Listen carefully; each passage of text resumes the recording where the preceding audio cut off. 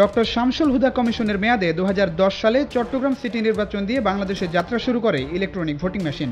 তারপর 2011 সালে নারায়ণগঞ্জ, 2012 সালে কুমিল্লা সিটি এবং রংপুর সিটি নির্বাচনেও সফলভাবে ব্যবহৃত হয় ইভিএম।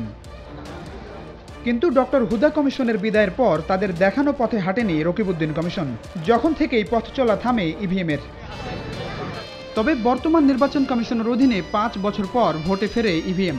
সবশেষ রংপুর সিটি নির্বাচনে একটি কেন্দ্রে নতুন ইভিএম ব্যবহারে সফল কমিশন।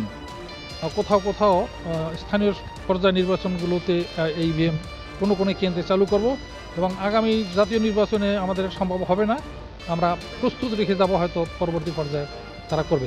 রাজনৈতিক দলগুলোর আস্থা অনাস্থার মধ্যে এমন সিদ্ধান্ত থাকলেও জাতীয় সংসদ নির্বাচন পরিচালনার জন্য বিদ্যমান আইন গণপ্রতিনিধিত্ব আদেশে অন্তর্ভুক্ত হচ্ছে ইভিএম।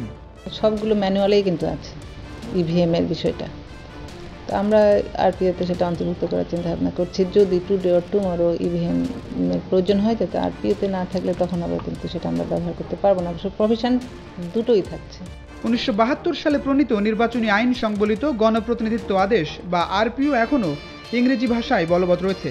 এখন পর্যন্ত 11টি কমিশন বিদায় নিলেও গণপ্রতিনিধিত্ব আদেশ ইংরেজি থেকে বাংলায় রূপান্তরের কাজটি করেনি কেউ। এবার পূরণ হচ্ছে দীর্ঘদিনের দাবি। আরপিওতে আছে কিন্তু একটা যে বাংলায় এটা রূপান্তর করার, এবং সেক্ষেত্রে বলা আছে যদি বাংলায় করা হয় সেখানে কোনো কনফ্লিক্ট দেখা দিলে ইংরেজিটাকে প্রিভেল করবে, এটাও কিন্তু বলা আছে। তো সেই তাগিদ থেকেই আমরা নিশ্চয়ই এটা বাংলায় করব আরপিওটা। এই নির্বাচন কমিশনার মনে করেন, গণপ্রতিনিধিত্ব আদেশ বাংলায় রূপান্তরিত হলে সাধারণ মানুষের জন্য আইন বুঝতে অনেক সুবিধা হবে, আর তাহলে কমিশনের জন্য সুষ্ঠু নির্বাচন আয়োজনও সহজ হবে।